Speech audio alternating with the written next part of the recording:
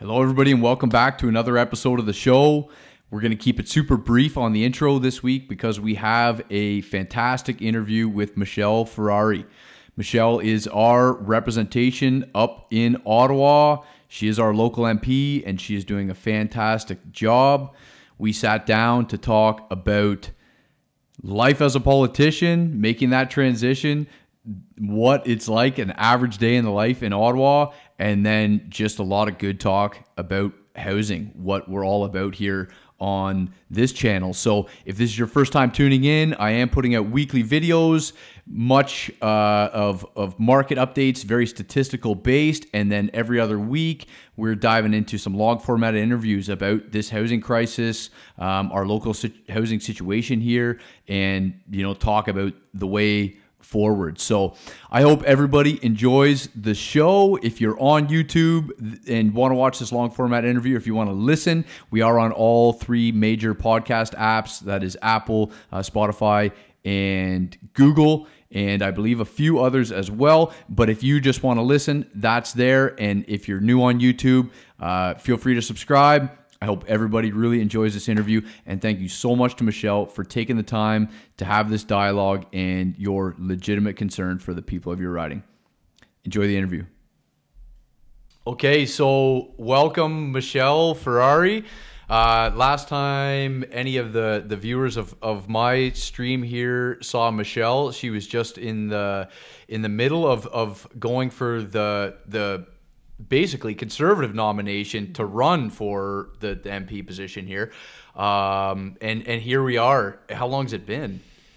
Well, I was elected September 20th, so we're almost in hit the seven months almost. Wow. Almost there, yeah. And you have been in such a busy time.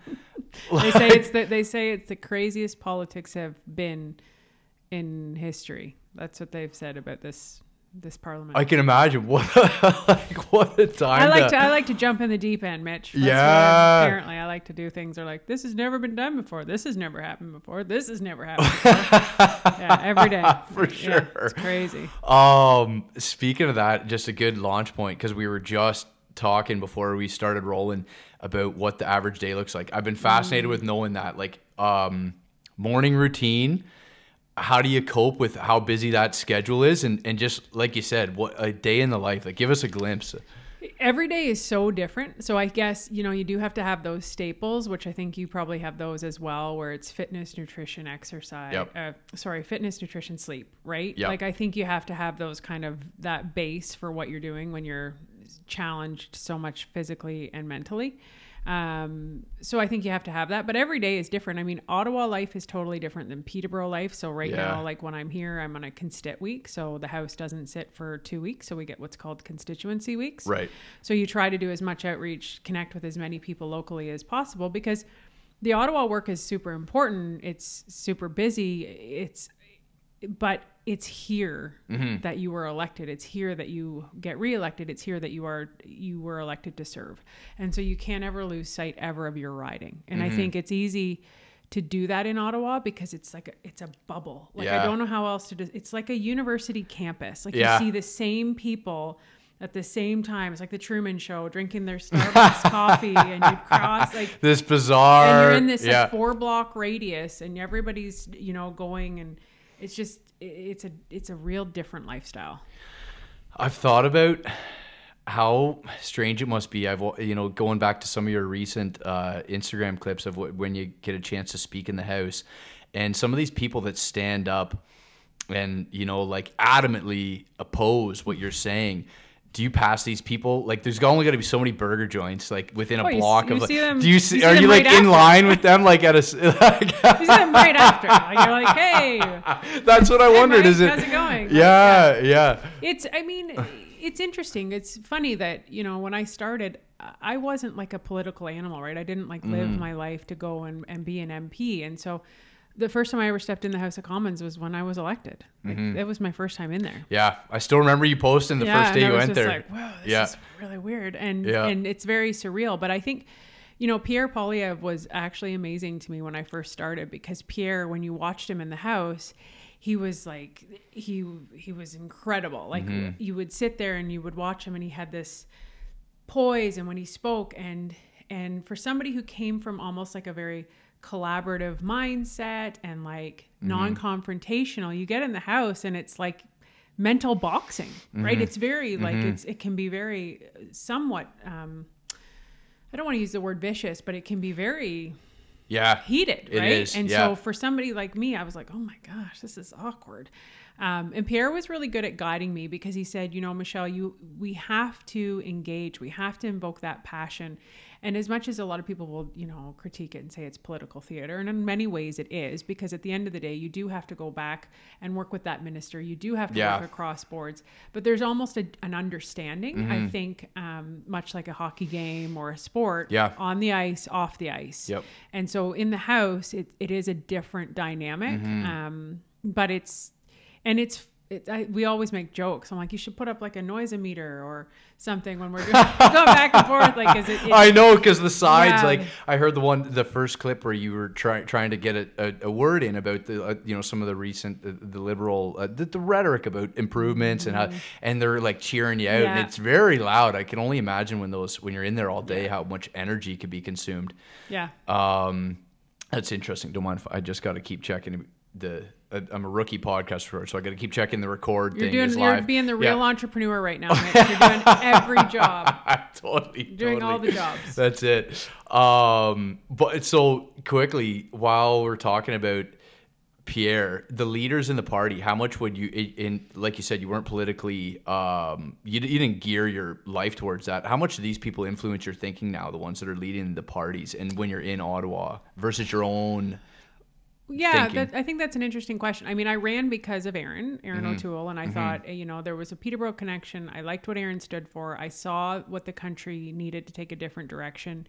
I think this job changes you, and I think the prime minister we have in power right now is not the same prime minister that ran in 2015. Yeah. And I think you just have to watch some clips of what he said versus what he says to understand that. And so I was definitely motivated by that change. And I think that's why most people go into politics. They're unhappy with something, so they want to be a part of the change and help people. Yep.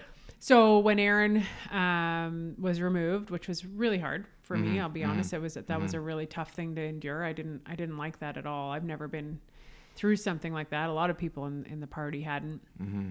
I took a big step back, and I just said, listen, I'm gonna wait. And I waited for a while, and you know, I've always, like I said, Pierre was one of the first people I met when I got to the Hill, and he was just watching him and how he engages and how politically savvy he is, but how he's so hyper focused on the economy. And I really liked that, because that's really, for me, that's the crux of the mental health issue as well, right? If you can't pay your bills, if you don't know if you can put gas in your car, that weighs on you, and an anxiety and depression, and maybe you start drinking a bit more. Maybe, I mean, it's all of those things.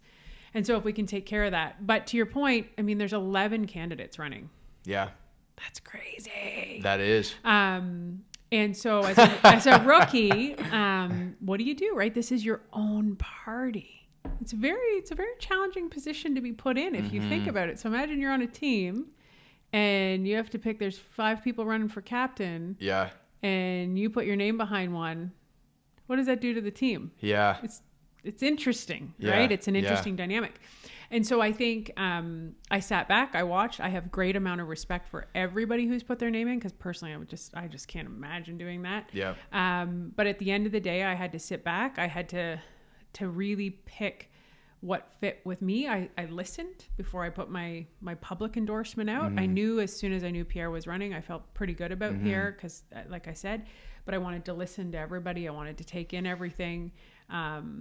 But Pierre, for me, is the right person for this job and what we need for the country. And that is the economy, right? It's being able to afford the cost of living. I think this is just the umbrella issue. When we look at housing, which we'll probably talk about, this is it. Yeah. So I couldn't agree more. I like the calculate, like how because of Pierre's approach, looking at the economy, everything can be accounted for. Like you can actually measure progress because you have metrics to track, whereas you don't really see. The liberal approach doesn't so much rely on a data-driven approach. It's more feel That's always the sort of what they sell. And so I do like that approach, because you can say by what factors you have improved the standards of living, right? Yeah, I think you need to have a real pragmatic approach, because for somebody who is like a pretty big empath, like I'm a pretty big feeler type of person, and in my personality, it's a challenge to know that you will never make everyone happy. You can't give everyone what they need. And I always liken it, Mitch, to parenting. Yeah. It's very similar to parenting. Yeah.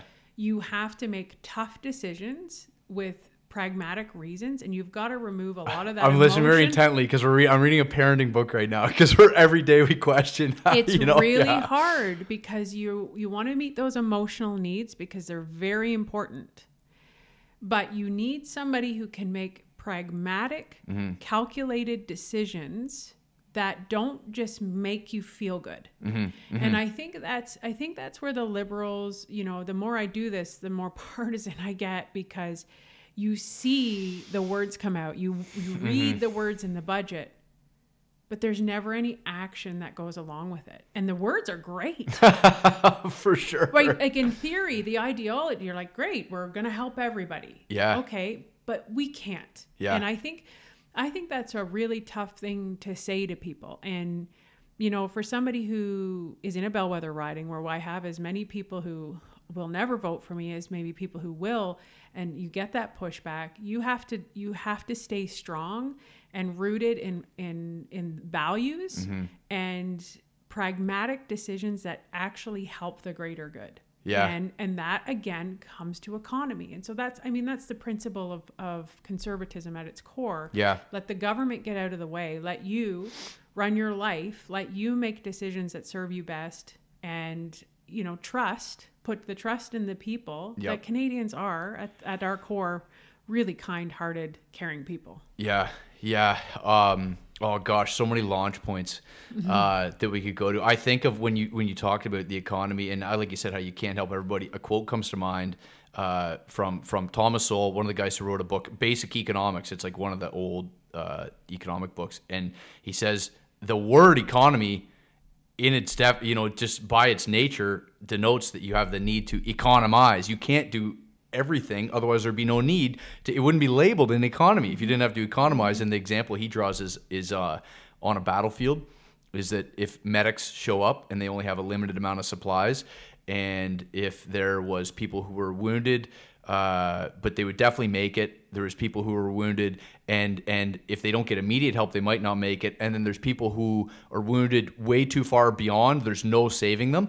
And if you simply just don't have enough supplies to go around, you can't just say, I'm going to get more supplies. I'll be ready. Like, things need to be done in this time frame, and there's a rate of decay that decisions have to be made, and you have to economize, because you just have to pick what prioritize. Yeah, prioritize. And so I think a lot of people, that's lost on that our economy and the decisions of the government, how money gets allocated, government budget, falls under that same criteria. But then the current government tends to overspend, and that's Pierre's biggest thing, I think, is that there's a lot of promises. The answer is not, no, we can't save that person. It's no, we can save everybody. There's more. We could just bring more. But who pays for it? And the deficits, and there's a whole. I just came from a grade 10 civics class, giving a talk on what an MP does for a day, and I was blown away by these 15-year-olds. Because, when we look at pharmacare and we look at dental care and we look at all of these ideology things that sound great, because guess what? Everybody should have access to dental care. Yeah. Right? Yeah. Wouldn't that be great? Yeah. Who's paying for it? And these kids were saying, who pays for it? Yeah. Where does that come from? And I said, you've just started your That's life. 100%. Because you can extend the argument to, waterfront, to live on waterfront property, it's extremely good for your mental health, because the water is there's effects from being by the water. It's very calming. Well, it should be a national right. Everybody should have a right to waterfront, and you can just take that lineage to the extreme, and you can impose it on anything. You know what I mean? On that on my next that's campaign, it. That's it. Waterfront for everyone. There was no, not. Well, it's a running joke we say in the house: unicorns for everyone. Yeah, right? Because And I think the other thing that people don't understand, I love what you said about the battlefield. It's when the economy, and it's funny, my 15-year-old is great at this. He goes, what do you mean by the economy? I'm like, that's a great question, because it's very abstract for people, right? Yeah. But when things are flowing, and so I always say, okay, bring it back to your house. When you have money coming in and you can put money out, so you can go to the store and you can buy Easter presents, because we're shooting this during Easter. You can buy a new chair. You can do that. When you have money in, or you're at the till and they say, hey, would you like to donate an extra $2 to the breakfast program? You say, okay. And that's actually, for me, the crux of social services, because the more we have actually operating, where people don't get into this feeling of not enough, right? And you feel more like abundance. Bounty. Yeah. You can give more. And charities, not-for-profits, they're so reliant on that. And that's how they exist. And so if you start to shut down the middle class, which is happening, and they can't afford to buy bananas, then what's happening to that breakfast program that you did give $2 to? What's happening to that charity that you were giving? That you were able to. It's such a domino impact.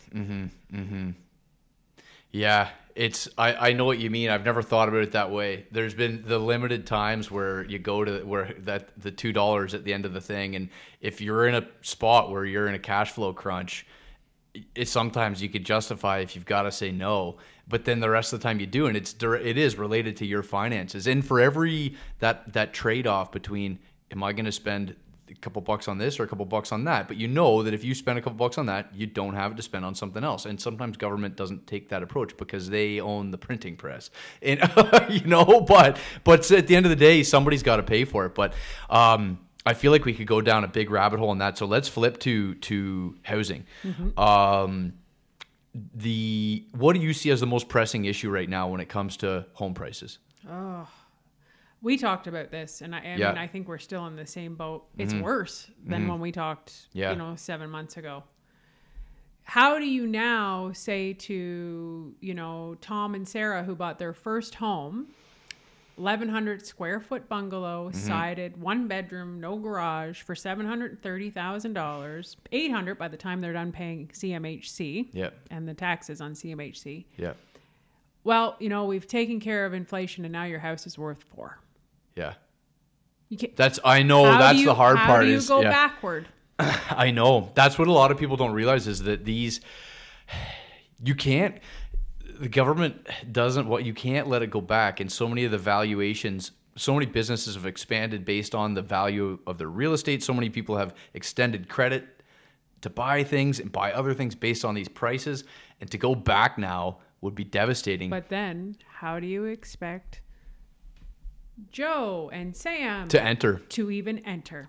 So we are at a major we've gone crisis. So far, there's no quick solution now. There's almost no immediate answer, right? These conversations, whenever I have them with people that really focus on this stuff all the time, unfortunately seem to always revert back to the discussion of areas that have become renter nations, Europe, etc. A lot of places that they shot past this period where you have a window to figure it out, and then once it's gone past this level where our incomes have stayed here and the prices have gone here, and the only way to get them back within a common metric people talk about all the time is how many times your annual income a house cost, and it's still in Alberta in recent years out there it could be 3 times your annual income. So you could make or a household can easily make $100,000 out there. An individual can quite easily do it on the oil rigs there. In a homes, there's modest,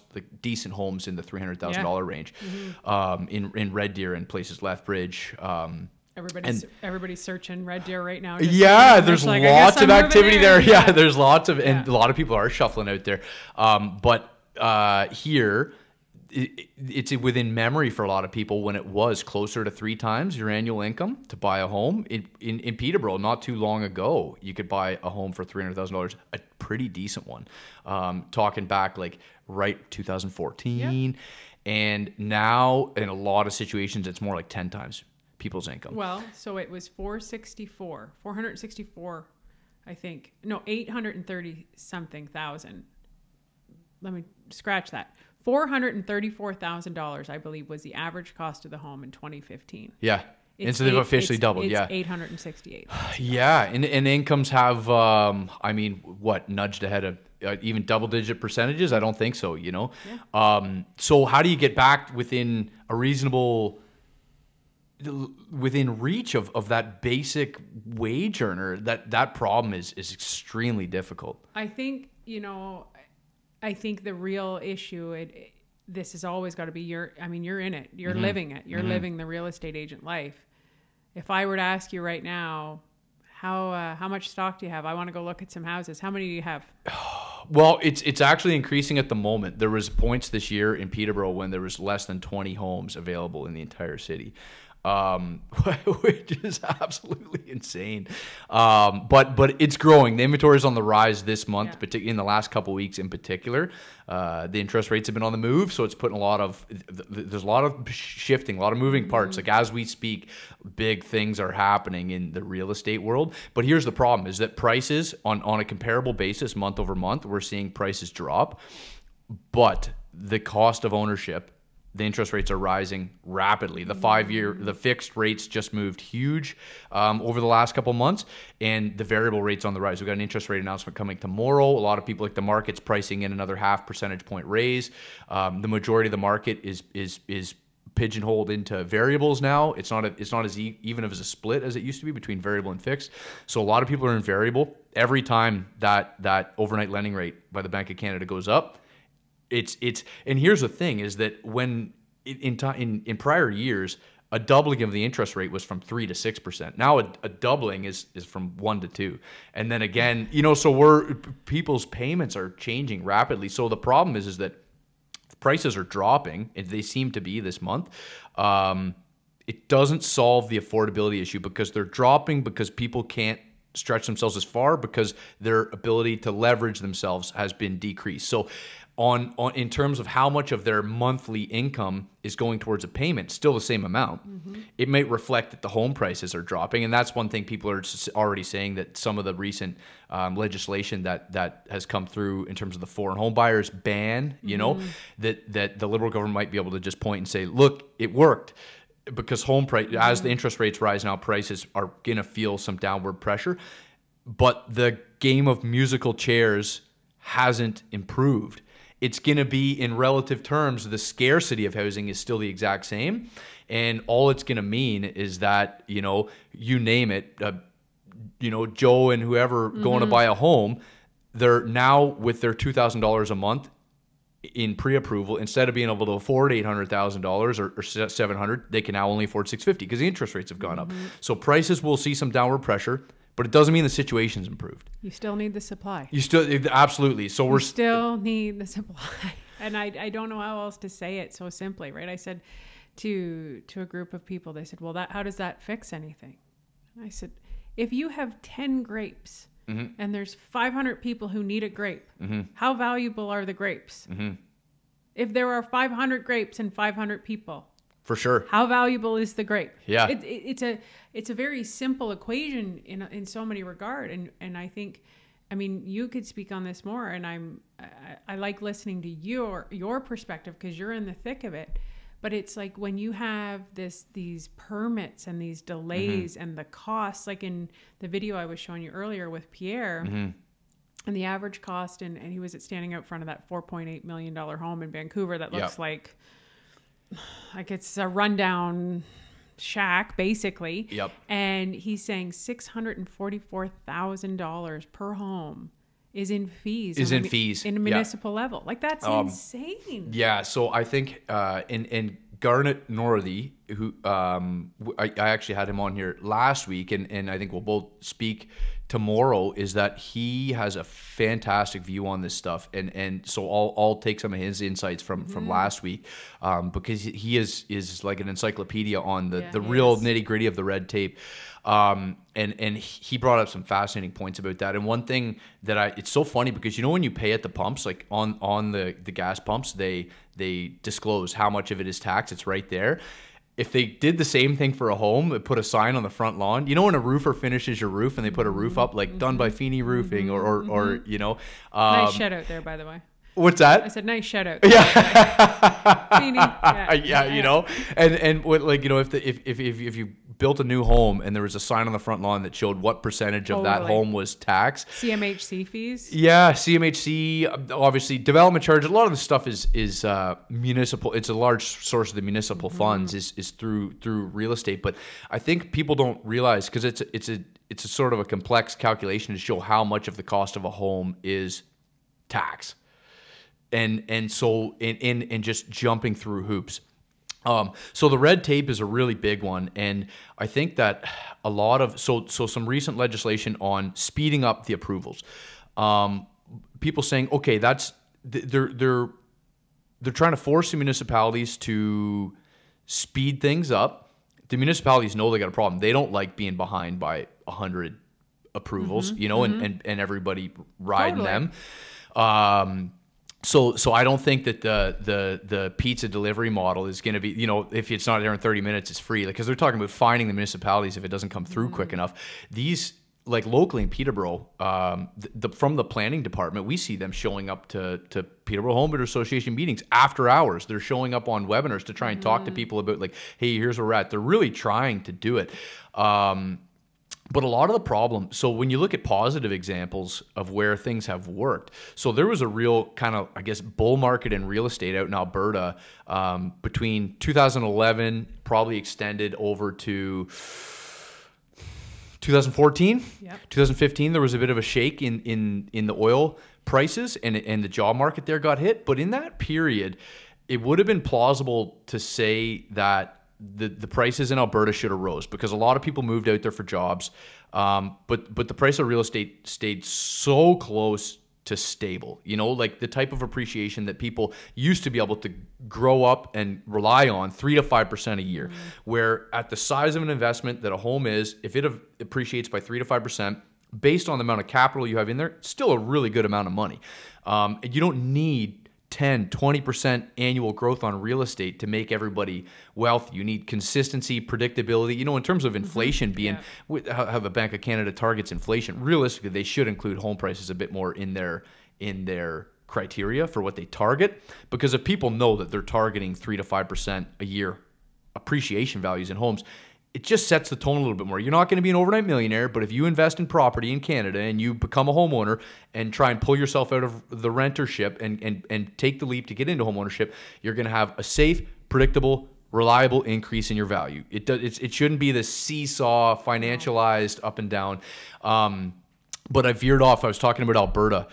When Alberta did not see the same type of appreciation as we have in recent years, and from my own, this is purely anecdotal, but I have a friend that is a builder, and his family's a builder here in Ontario. They build around the Cobourg-Port Hope region, and he went out there and he actually bought some lots and built some homes, and he's actually who I bought a home off of out there at the time. We didn't realize it, and then we connected the dots. Our families know each other, and he said it was just so easy. It was so easy to buy land and build a home. It was just like, that's all you need me to do, you know. And the equivalent of the hoops that you have to jump through here, he just said it's basically like I just had to give a scratched napkin, you know, and the amount of, so right down from the lack of what they required in terms of getting permits, but more specifically the lens through which they view the approval process of their land.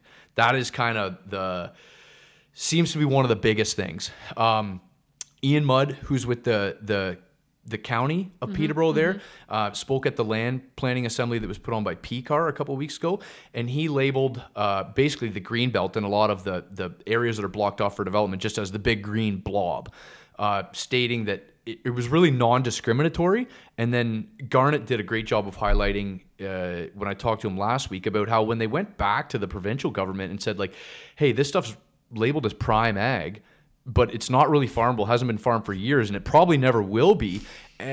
Why can't we get a severance on this?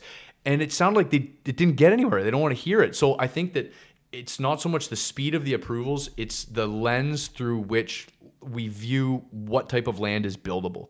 And it seems to be a lot of criteria on density, and everybody really wants density, and it seems to be almost on the philosophical level over everything. They don't want to hear the nitty gritty, like, well, guys, this isn't farmable land. It's not prime ag. If it's prime ag, you go buy it and farm it, because then now the owner can't sell it because they can't get a severance and they can't farm it. I'm you know, laughing at you because there's a story of the exact same thing. There's a guy and he owns like an acre of land at the end of a road, and they've deemed it prime ag. Like, what are you going to farm on an acre of land? What are you doing? And so I think it's, you know, it's interesting because I spoke and I got some pushback about my feedback on housing and what I say, because I say, you know, it's this red tape, and well, what does red tape mean? What does that mean? And it's all those things that you've just said, but then there's the pushback of like, well, isn't the red tape in place to make sure that we're doing our job safely and correctly? Well, not always. Not always. And I think when we can look at models that work, you know, when we look at that Alberta, I think that's really important. And I think it's just like the amount of time to get a shovel in the ground, you're not keeping up with the demand. It's like waiting in line for a hamburger. Yeah. There's 20 people in line, but you're only putting one on the grill at a time. There's no reflexivity of supply. It can't respond. No. There's people that want to build homes. There's builders that want to make money right now. If they could only just do the job. Yeah, totally. So, and then you have the other argument of, well, you need the people to build the houses. Absolutely. You need the skilled laborers as well. For sure. So on the note of the approvals or more so land planning, I guess, what do you see as a way forward, like in our local, you know, in Peterborough?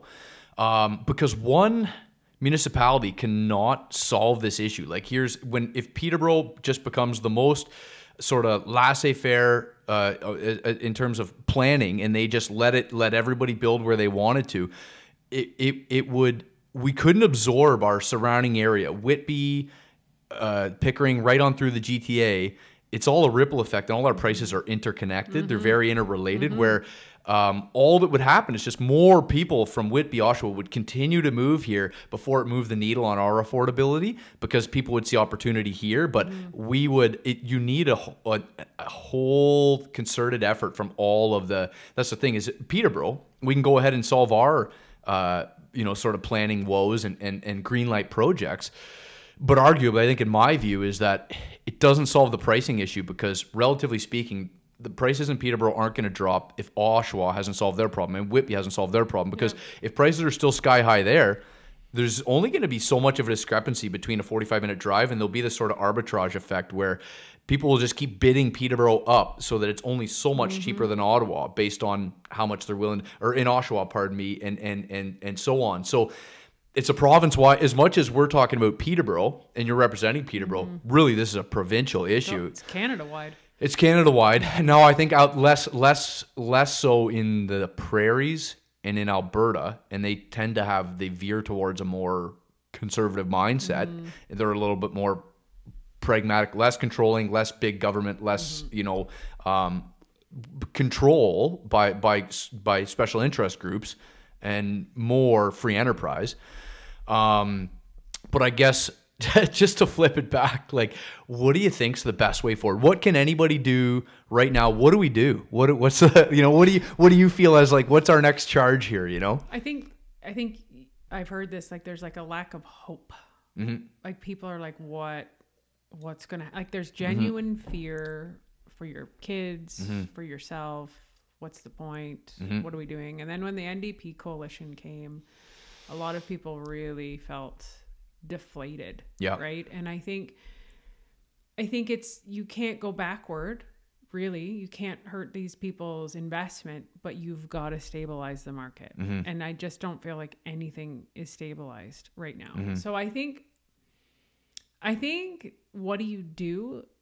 It sounds kind of not very action oriented, because I'm like, tell me what to, like, I'll go dig the ditch. Like, that's just give me, tell me to go dig the ditch or whatever. And I think what it is actually paying attention, getting involved, critically thinking, and assessing what's happening, being a part of something.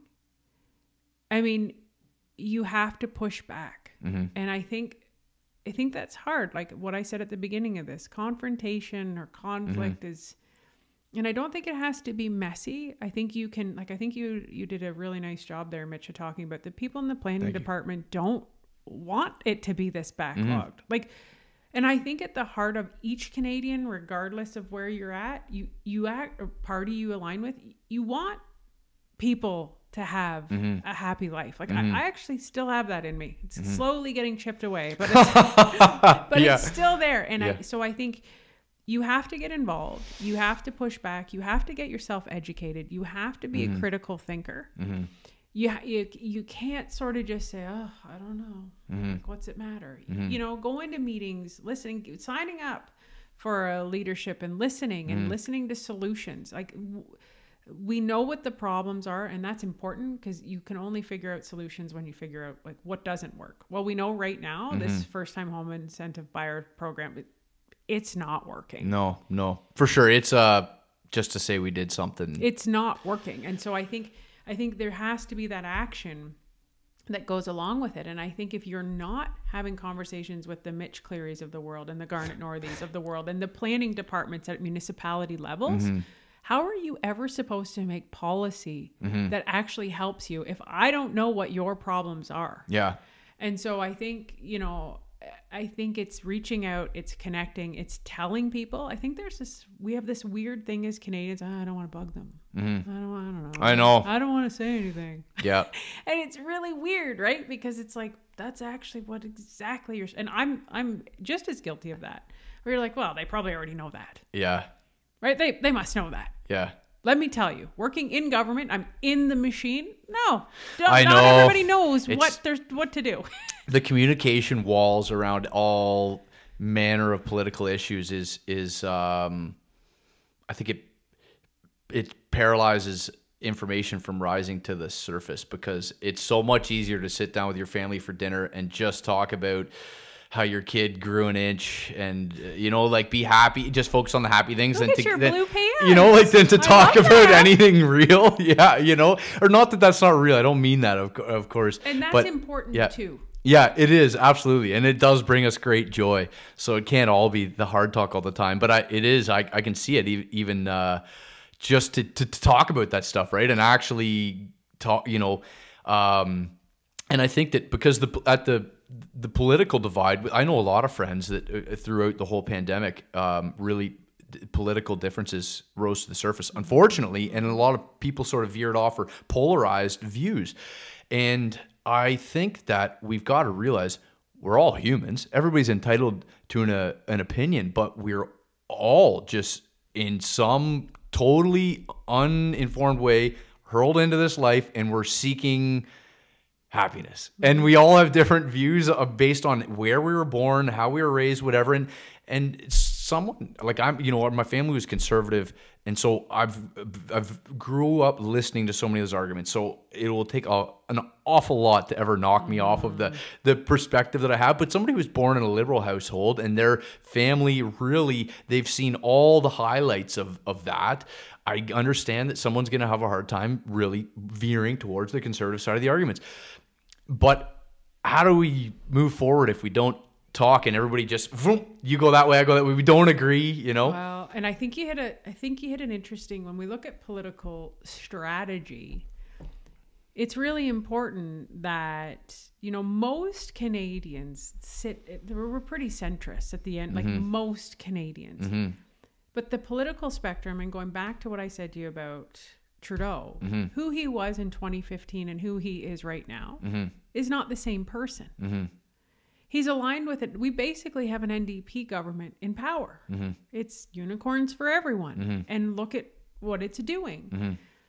There's pros and cons to every government. But I guess what I would say to people is to challenge what you think you know. Because I agree with that wholeheartedly. It's the political spectrum, the social spectrum, who we are has completely shifted. And what you thought was liberal, go grab a Chrétien government and ask him if he would be okay. No, absolutely. Yeah, it's very well put. And so I think you have to challenge what you think you know. And I've heard this repeatedly. Oh, Pierre Poilievre, he's far right. I'm like, he's not far right. he's not pandering. Yeah. And I think sometimes people confuse those two things, that if you really say something with conviction, and we've had a real ideological shift. We have, like, imagine telling your grandmother or great grandmother that people don't have a gender anymore. Yeah. Like these kinds of things that are happening in our world. And that's not bad, or it's just evolution of Leaves society and bounds. and culture, and where we grow as humanity, and as a result, so does the political spectrum. And so I think it's okay to say, you know what? I don't know if I'm still in the same place. And I think there's an allegiance sometimes to a party. And sometimes that's okay to say, I think I've grown and changed. And as a result, so has my political allegiance. I think you're right. And we need the center. I just keeping an eye on the time. You gotta get a kid. Yeah. We need the center, because I heard a good bit about this just recently, how like how the United States is so divided that the political, like in their political house, you can't do anything. You can't get anything done. No. You know, it's out of great disruption comes extreme growth. And we are in a period of extreme disruption, and it's uncomfortable and miserable. But I think if we can, I think it's going to take people like you, Mitch, who are really sort of deep level thinkers, to look around and open up dialogue and conversation, and not a you're wrong and I'm right. The biggest thing I say to people is we need to switch from and to or sorry, from or to and. We need to switch from or to and. You're either with me or you're against me. You either believe what I believe or you're wrong. You either think what I think or you're wrong. And it's like, I can think what I think and listen to your perspective. What happened to and? Right? What happened to and? I always say that. I'm like, where did it go? And so I think, but this has been a big problem. The phone, social media has been a big problem. Being isolated from people has been a big problem. You don't get to talk things out. You don't see someone's eyes. I don't see you as a father. I don't see you as a human, a husband. I just see you as some guy on the internet that says you should do this and do that, and and then this vitriol starts, and that it's not who we are.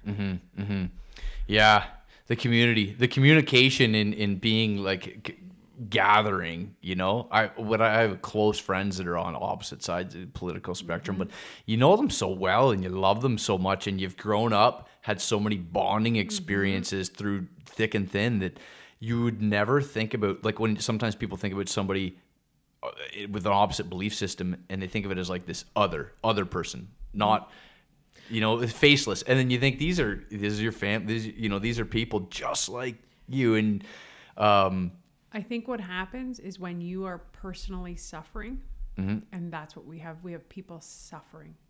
So they don't have that empathy. They've lost it, because I can't afford to feed my family. I don't care anymore, because I can't see past that, because I can't afford to feed my family. I can't afford a house. And that's where I think the walls are built. And I think that's where resentment comes in politically. Yeah, I can see that. It's a good, so to turn on to, well, we got a few minutes left. I'd like to hear your views, because I know it's something you're passionate about, the mental health aspect, and people in Peterborough, there's a lot of talk about sort of our downtown scene and what goes on here, and how to properly deal with individuals who have come on hard times, and what the next step is. I'm interested in your thoughts on all kinds of things, but for the sake of 5 minutes, can I bring one argument up, or a thing, something that people they mention to me all the time, and people seem to repeat it as like a truism, and I just want to kind of bounce it off you for your opinion, is that Peterborough has been very sensitive and accommodating, at least as far as I'm aware, to those who are addicted to hard substances, and who have fallen into homelessness. Now, I know that we're still already over capacity with what we can bear there. But in specific regards to the safe injection sites and whatnot, people commonly mention that they think that Peterborough has become so welcoming to that there's a chance that we're pulling from other municipalities. People will cross, leave from Oshawa to come here. Do you think there's any truth in that, or what's... Listen, if you build it, they will come, right? There's that whole theory. I think this is a very, very, very complex conversation. And I think you have to change how you think, talk, and treat mental health. Safe injection site is a rung on a ladder. It is not prevention and it is not recovery. It's in the middle to hopefully get you to the point where you're going to get recovery and get out. We have to change how we look at addiction. For me, it all starts in those first 10 to 15 years. If we're not investing in youth, that trauma that happens, there's always exceptions. There's always circumstance that happens outside of that. Somebody could have grown up in a perfectly lovely home and not experienced any trauma. But when we invest in the youth mental health aspect of things, when we learn how to emotionally regulate, when we learn how to manage our feelings, when we learn what a healthy relationship is, these are all contributing factors to our success. When we learn that we need to contribute to society, have a purpose, go out and do meaningful things, give back to the world, we start to be whole in ourselves.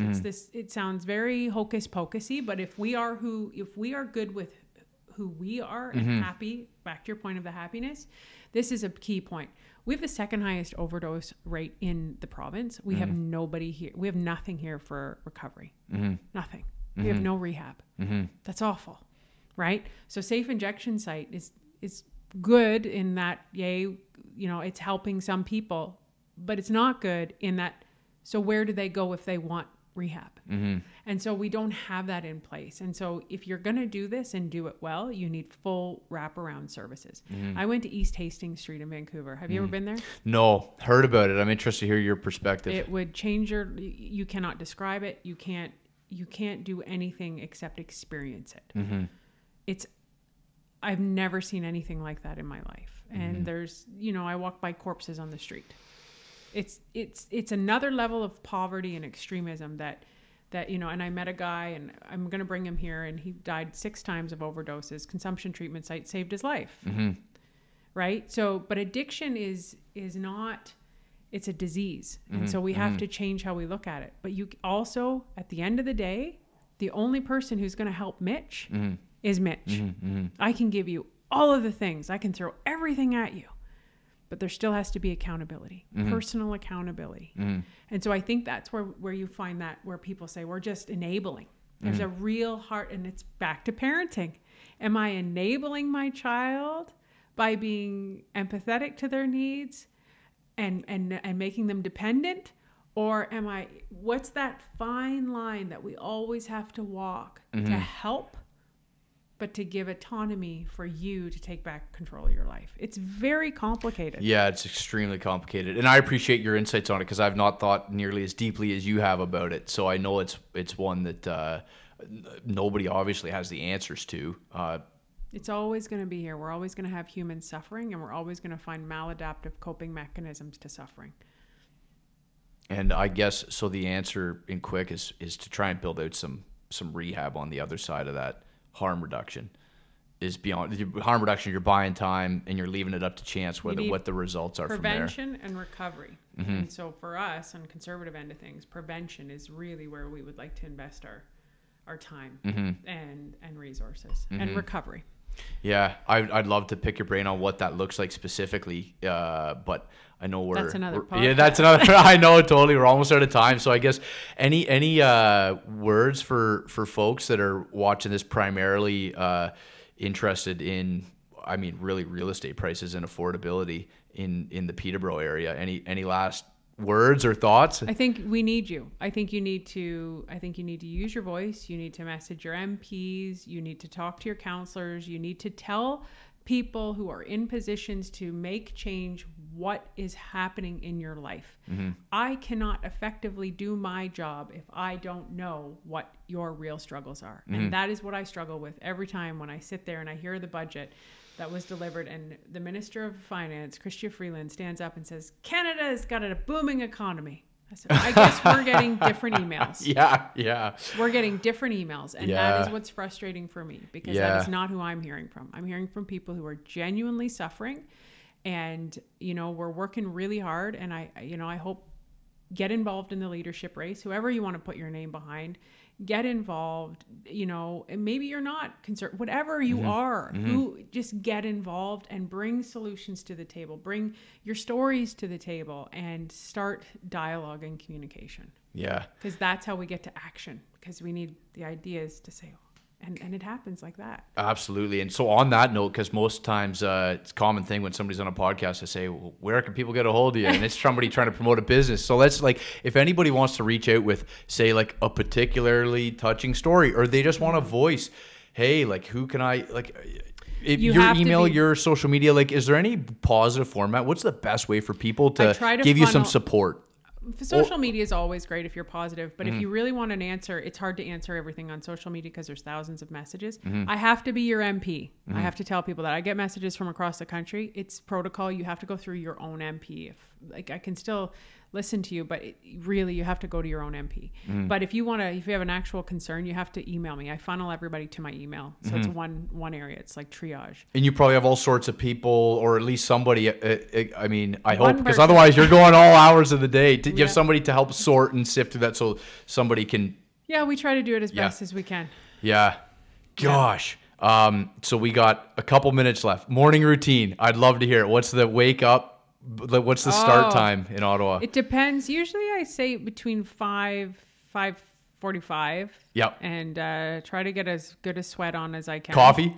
I wish I drank coffee. No? I wish I It's did. funny, Steve Harper doesn't drink coffee either, eh? And Obama doesn't either. I can't. Yeah. I hate the taste of it. I wish I would. I'm a tea drinker. Yeah. And so caffeine nonetheless. Yeah. And just get that blood flow going, and it really makes a huge difference. And trying to get to bed at a decent time, and try not to have too much screen time, because it's really hard. That's what I find kills you. That's because the wind down routine is as important. I can only imagine how many emails and whatnot. Meditation? It's just we don't get along. Can't do it. I can't turn. The only time I can turn my brain off really is when I sleep and when I'm sweating. Like when I'm doing an exercise where it's like I'm gonna die. Yeah, that's it. That's it. Yeah. That's it. Oh man, awesome. Well, I know we could keep going for I could keep asking you questions for another hour for sure. I know I'm more worried about your child getting off the bus and nobody there. I know, so we better get going. So, okay, thanks so much everybody for watching. Michelle, thank you for being here. Thank you, Mitch. And hopefully we'll talk again in the future. I'm sure we will. Awesome. Okay, take care, guys.